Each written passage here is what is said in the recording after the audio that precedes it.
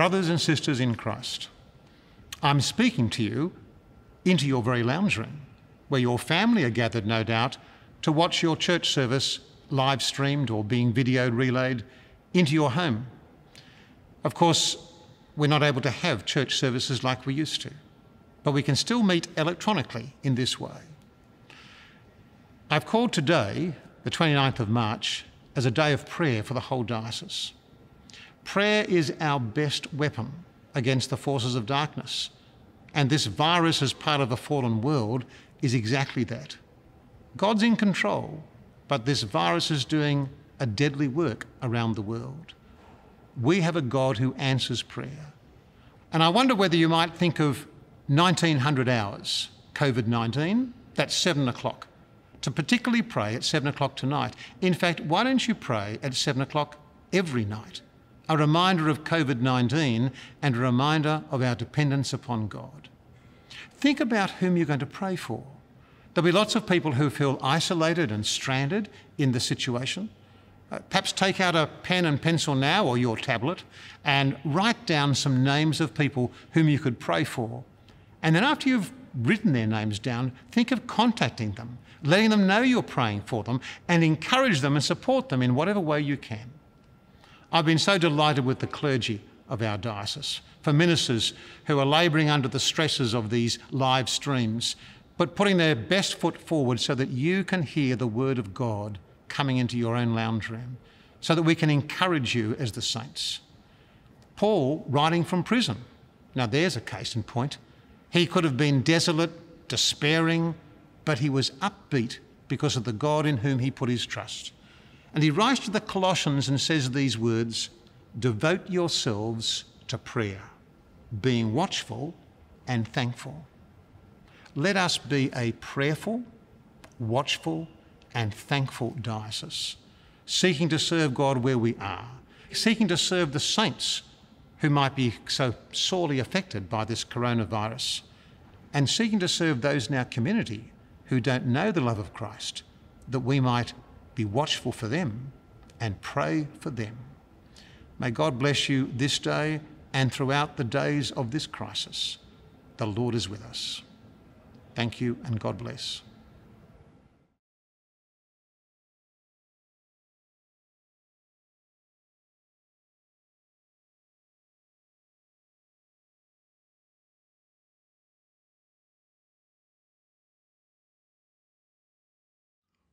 Hi everyone, and welcome to St Luke's Online. For those of you who may not know me, my name is Stuart Pearson and I'm the Senior Minister of St Luke's Church in Liverpool. Well, this is week 2 of our online service. This week our staff has been busy rising to the new challenges that are set before us. Debbie Kumar, our church administrator, she's been working hard on getting us further prepared to work online, as she too will soon be working from home. Stuart Woods, our community chaplain, well, he's continued to offer assistance to people and also to help us out with some of the technical challenges that we're facing at the moment. Ez Lau, our associate minister, has been preparing our recording studio that we're using today and getting ready to move our youth ministry and our small group leaders training online. Ed Frost, our children's minister, continues to source quality material for our children's ministry, and he's been working on an online children's talk that we'll hear in a moment. And I've been seeking to lead this wonderful team of people here at St Luke's, and I've also been preparing Bible studies for everybody in second term. This week, I hope that you've been able to reach out to church family members and to your neighbourhood, to touch base with people, to see how they're going, and maybe even pray for them. This week was to be the launch of the Moore College mission in the Georges River region of the Sydney Anglican Church. This was going to be a week of more focused effort to share the good news of Jesus Christ across the different programs and opportunities in our churches.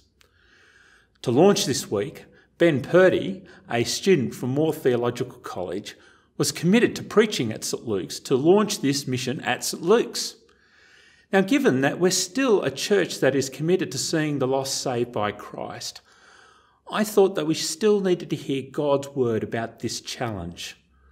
While many businesses will be closing down and many people are now settling into life in their homes, Jesus' great commission to go and make disciples of all nations is still in play.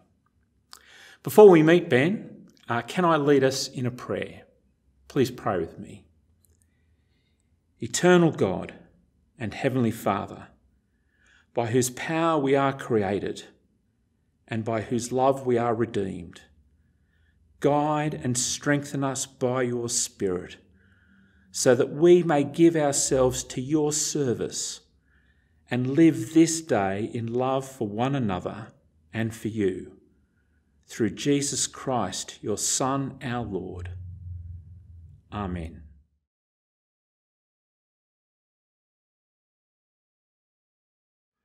Good morning, St. Luke's. My name is Ben, and it's so great to be with you here this morning. Thanks so much for this opportunity to open up God's Word. You guys have written me some questions on Facebook, so let's have a look at the first one. What was your first paid job? Well, my first paid job was refereeing basketball. Second question, what is your favourite holiday destination? Well, those destinations are a bit limited at the moment, but my favourite destination normally is Uluru. I love the desert and I love going to the outback of Australia. Number 3, what are you all wearing in this photo? Well, that's our basketball team that we had at Moore College, and we got custom singlets made. We rocked up to Sydney Uni to this competition thinking there was going to be like all professional players, and they were all people that had literally played basketball once or twice before. Number 4, if you could be a kitchen utensil, what would you be and why? That's a tough one, but I'm going to go with a pair of tongs, just because I think a pair of tongs is super useful and can cover any purpose. Number 5, would you rather have edible spaghetti hair or sweet maple syrup sweat? I think I'd go with the maple syrup sweat. Number 6, what is your favourite food? This is a really, really tough one, but I'm going to go with butter chicken from an Indian restaurant where I used to live in Penrith. Number 7, what's happening in this photo? Well, that was such a great moment. That was 2013, the end of the year, when I proposed to my beautiful now wife, Bronwyn, and we got married on the 29th of March in 2014. Glad I remembered that one. Number 8, introduce us to the newest member of your family. Well, this is baby Nathaniel, and he is today, this Sunday, 12 weeks old, and we're absolutely loving being parents and loving having our little baby Nathaniel around the house.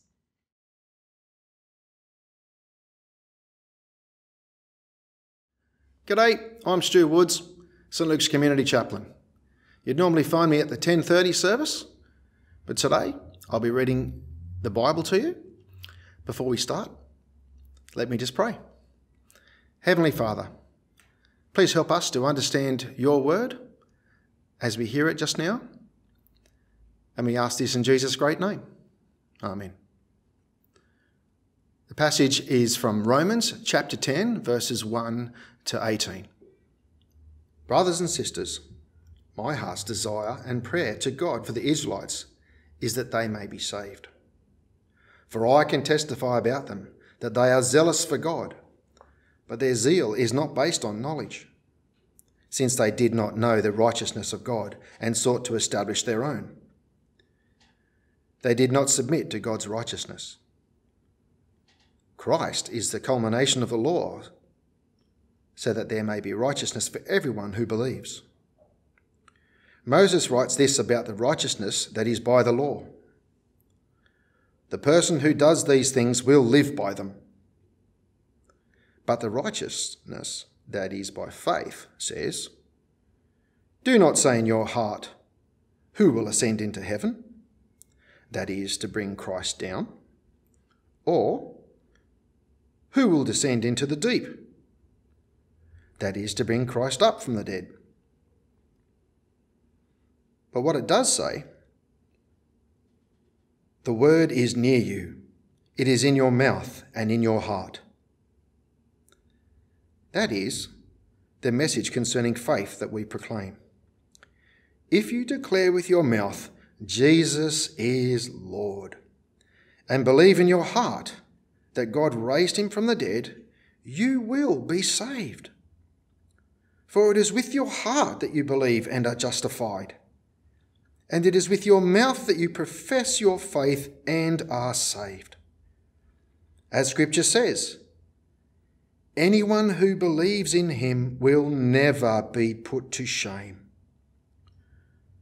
For there is no difference between Jew and Gentile. The same Lord is Lord of all, and richly blesses all who call on him. For everyone who calls on the name of the Lord will be saved. How, then, can they call on the one they have not believed in? And how can they believe in the one of whom they have not heard?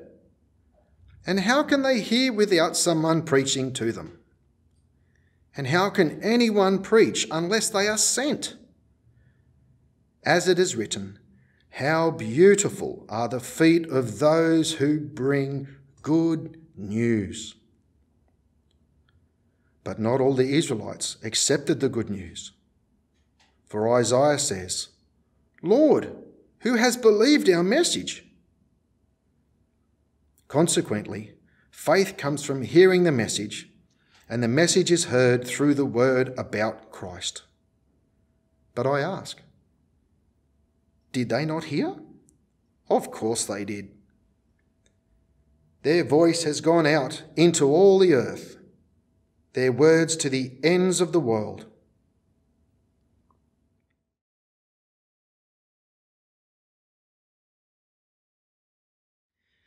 Hi everyone, it's Ed, Children's Minister. Ben will be up shortly to speak to the adults. I usually don't get up and say much at church, but we thought it might be good to have something for the kids as we all meet together online. It's quite strange not being able to meet together. And you know what? We should feel that way. God always wanted us to keep meeting together. He's given us to each other for a reason, to keep encouraging and helping one another trust him. I think not meeting together can remind us that our church building was never the church.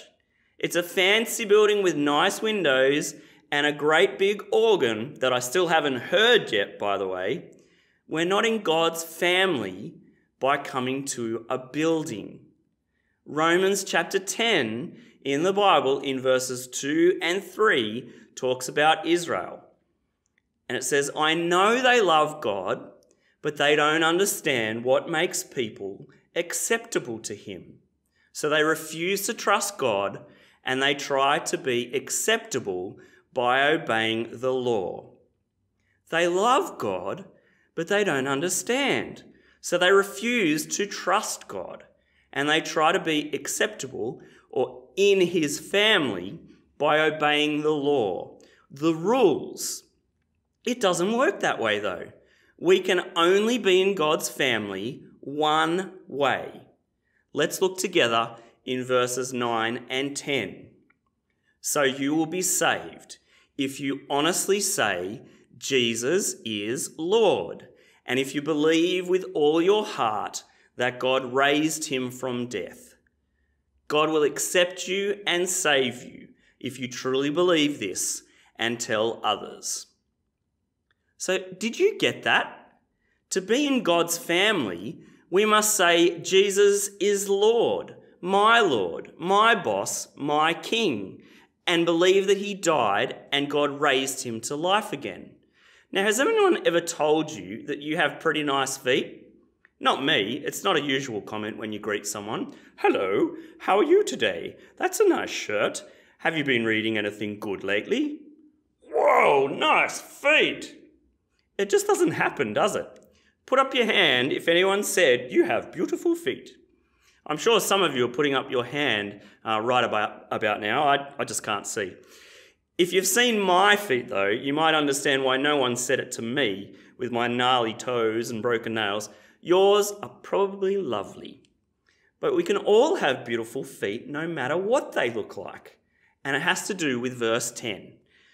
God will accept you and save you if you truly believe this, that is, Jesus is Lord, and tell it to others.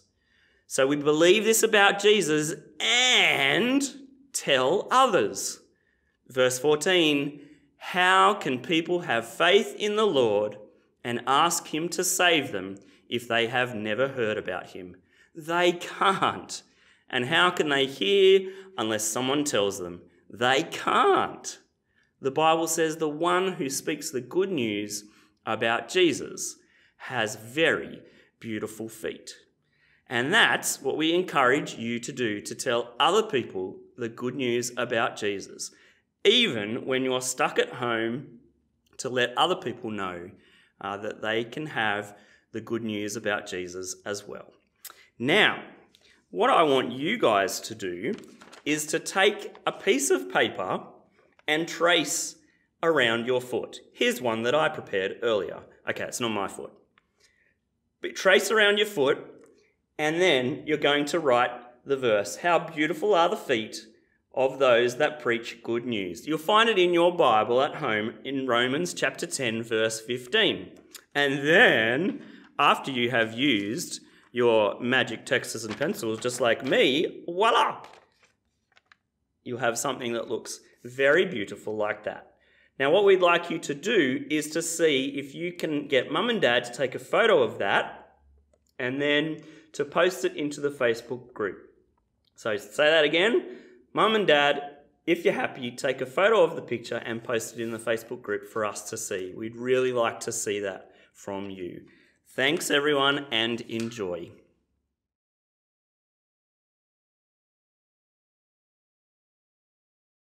Well, what strange times that we're living in. In the course of 4 months, our world and our country have completely changed.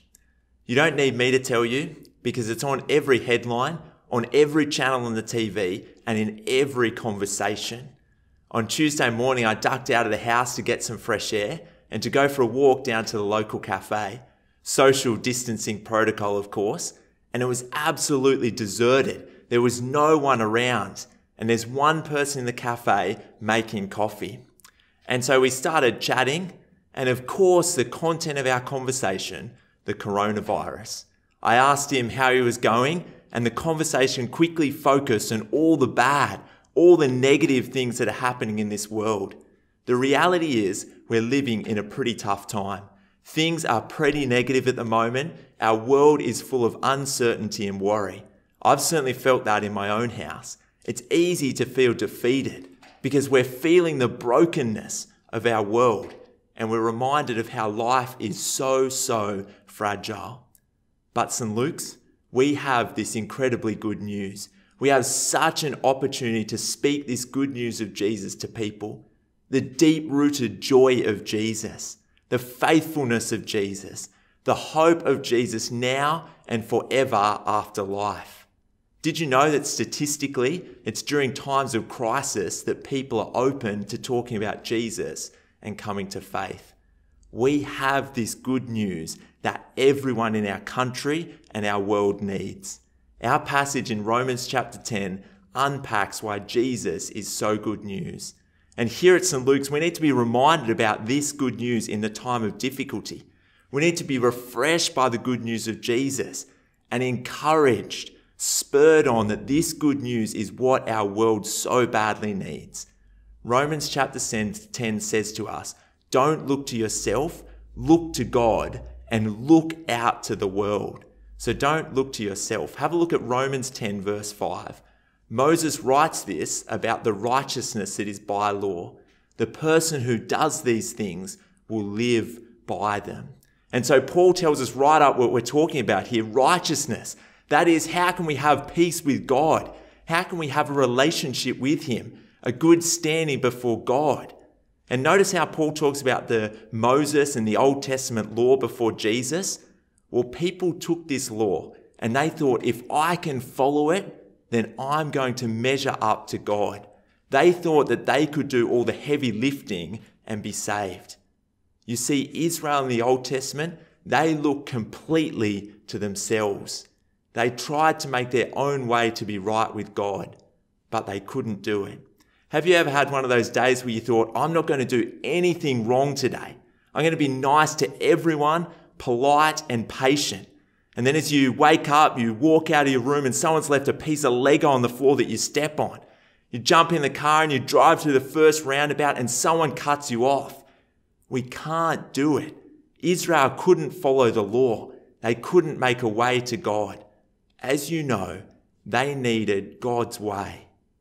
And really today, we need to ask the same question about righteousness.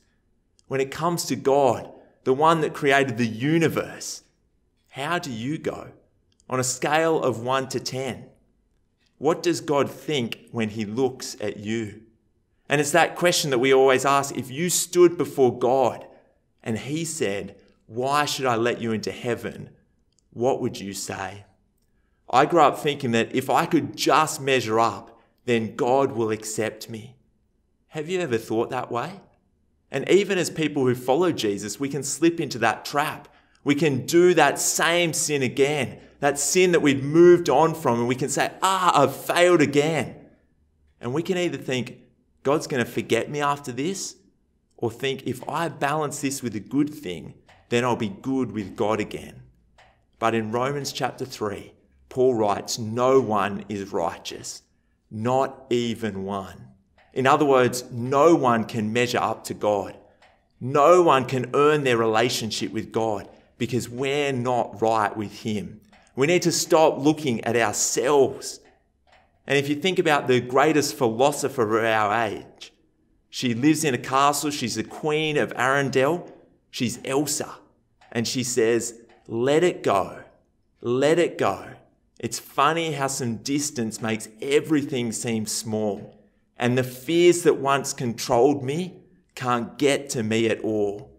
It's time to see what I can do to test the limits and break through. No right, no wrong, no rules for me. I'm free. You see what Elsa's saying? She's saying it's all about you. It's all about finding you and finding the strength within you. Saying you can achieve this if you set your mind to it. Some people dream dreams. Others wake up and they achieve it for themselves. And even our children, they're so often told if you can look to yourself, you can achieve anything. But friends, when it comes to righteousness, we need to tell people not to look to themselves. It's time to stop pretending that we don't have a problem. Those around us need to hear this.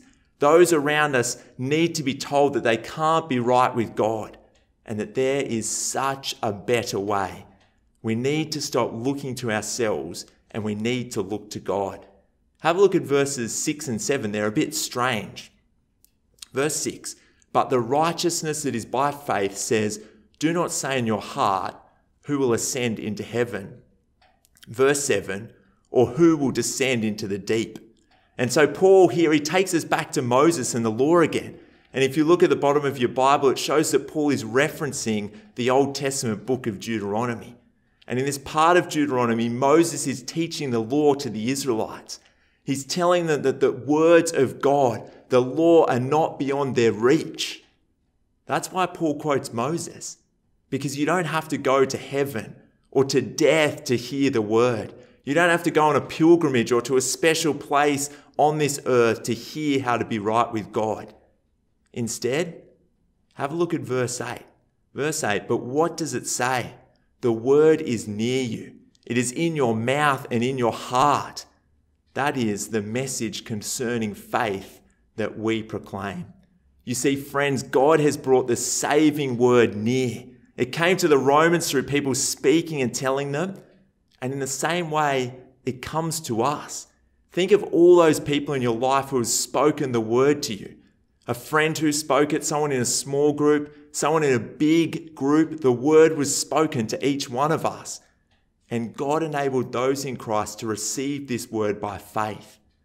And what does that faith look like? Well, let's have a look at verse 9. And let's see how verse 9 contrasts with verses 6 and 7. Verse 9 there, Paul writes, if you declare with your mouth Jesus is Lord and believe in your heart that God raised him from the dead, you will be saved.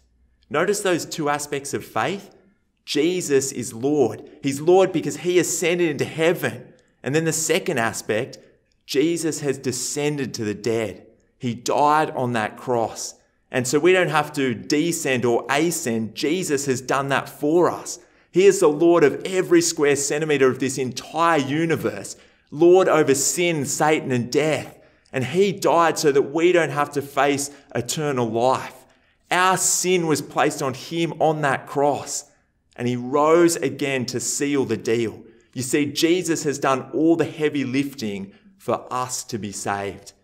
And so we look to God for righteousness, because God gives us the gift of Jesus' righteousness.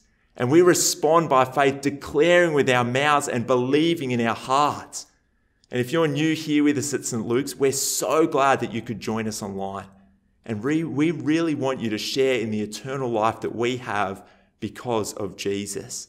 And if you haven't been able to be with us for a while here at church, this is a chance to start fresh again. Today is the day to have faith, to declare with your mouth that Jesus is Lord, and believe in your heart. And did you see the guarantee from God's word? You will be saved. Have a look at verses 10 and 11. Verse 10, for it is with your heart you believe and are justified. It is with your mouth that you profess faith and are saved. Notice the confidence across these verses. You will be saved. It's absolutely guaranteed because God is the one who guarantees it. You see, not only does Jesus die to pay for our sin, not only are we justified, not only are we saved, but God goes the whole way for his people. Remember that righteousness will in Christ you as seen by God as righteous. Have you ever stopped to think about that? God, the creator of the entire universe, he sees you as righteous in Christ.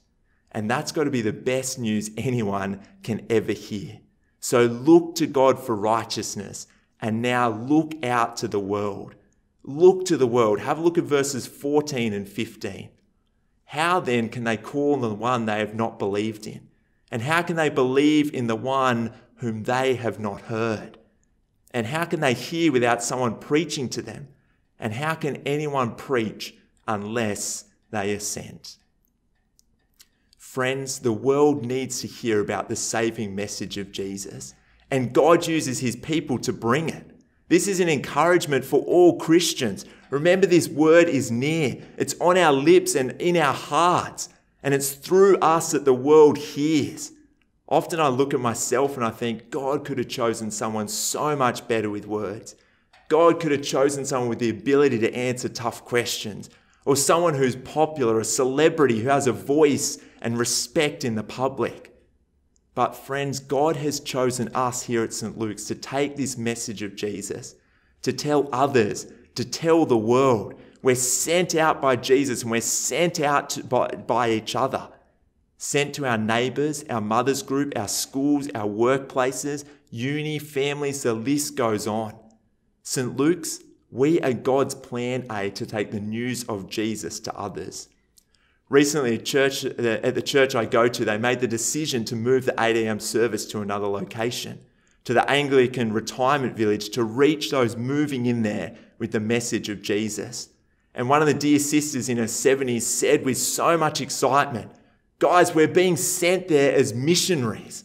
Isn't that someone who's got this part of God's word? Because we're all missionaries. We're all sent out by Jesus to tell others the good news, so that people can hear about the righteousness in Christ, so that people can receive and accept that invitation by faith. And it's not easy. It's a challenge. I started praying impossible prayers last year. That is a list of 3 people who I thought would never become Christians or even show an interest. Well, 12 months of praying, and then one of the guys from the bike shop that I work at said yes to coming to church at Christmas. And there he is, he rocked up on his Harley Davidson motorbike, helmet in hand, tattoos up his arm. He walked into church and he sat in the back row and he heard the good news of Jesus. And who knows what God will do with this? It seemed absolutely impossible. So what did I do? I prayed. And friends, who are 3 people that you can put on your impossible prayer list? And when it comes to sharing the news of Jesus, with social distancing, it seems even more impossible. But let's start praying for them today, sharing the good news of Jesus in this current time of isolation is going to look different. But we still have contact with people. It's just a bit different, but so important. We have a real opportunity because people are feeling more socially isolated than ever. At this time, people are asking questions. They're uncertain, they're aware of danger, and the Bible has answers. The good news of Jesus is what people need most. We need to bring the saving message of Jesus to people who need it so badly. And these recent events, they remind us of how fragile and short life can be. And so I'd love to hear ideas that you have about how we can share this news of Jesus. Let's share them together as a church on our Facebook page. And let me tell you some ideas that I've heard from different people. I've heard of people setting up a Facebook group or similar with people in their street or their neighbourhood as a way to touch base with people and to care for them. What about leaving a care package for your neighbours with a Bible verse on it? And for those that you know that have kids at home, you can leave a gift and activities and Bible activities or links to online kids resources or videos. Or maybe you can even just say to people at the servo or the shops, how can I pray to us? The person next door, the person in the supermarket, ask how they're going, how can I pray for you? I saw one guy post a video of his testimony on Facebook. I've seen so many people link their church online to social media and invite people to join them. I've heard of a gamer who chats with people while gaming about Jesus. It might even just be a phone conversation with a family member. There's so many different ideas and so many opportunities. What are yours? Keep praying for ideas and keep praying for opportunity. Keep sharing them on the church's Facebook page. But remember, there'll be times where people say no, where people would be rude or even abusive. But let's have a look at the last part of verse 15 from God's word. Verse 15, as it is written, how beautiful are the feet of those who bring good news. Friends, as you share the gospel, you are doing such a good thing. You are doing a beautiful thing. And we're sent into this world knowing that God works, knowing that his kingdom is bigger than we could ever think or ever imagine. Remember, Jesus tells the parable of the mustard seed, the tiny, tiny mustard seed that grows to be the tallest tree in the garden. And so it is with the kingdom of God. It's so easy to think that Christianity is a lost cause in our workplaces, in our families, or our schools, or our country. But God is working, and he is making his kingdom great despite this virus. Think of that vision in Revelation chapter 7. People from all places on earth gathered around the throne of God. A kingdom greater than we could ever think or imagine. God is working now in this world towards that great final kingdom. And so we remind and we tell people not to look to themselves, but to look to God to be right with him, because he has made a way. And so St. Luke's, let's look to share this with our world. Let's pray those impossible prayers. And let's think about how this really strange and unique time can be used to bring the message of Jesus to those around you. And remember that God works so powerfully. I remember in my younger days of bushwalking, and I found a flowing stream of water. And then I found tiny little pebbles, and I placed them trying to block the flow of the water. But no matter what I did, the water always seemed to find a way around, or under the gaps of the pebbles, over the pebbles, around the pebbles. The water always kept on flowing.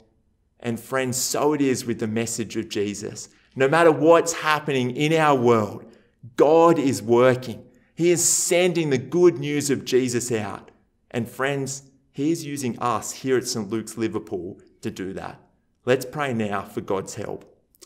Dear God, thank you so much that you are such a good God, that you have made a way for us to be saved, a way to be right with you through your Son, Jesus. And we pray that you might use us to share this incredibly good news with those around us, people that so badly need to hear the saving message of Jesus. Amen.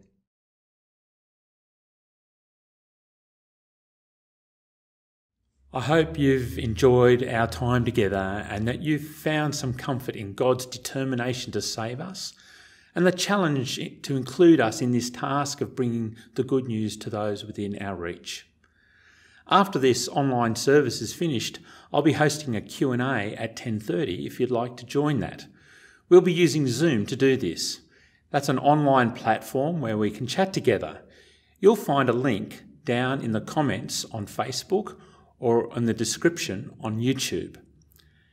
We'll also include a link to the YouTube lyric video of Let Your Kingdom Come. This song gives voice to our commitment to see the lost saved by Christ. Please enjoy.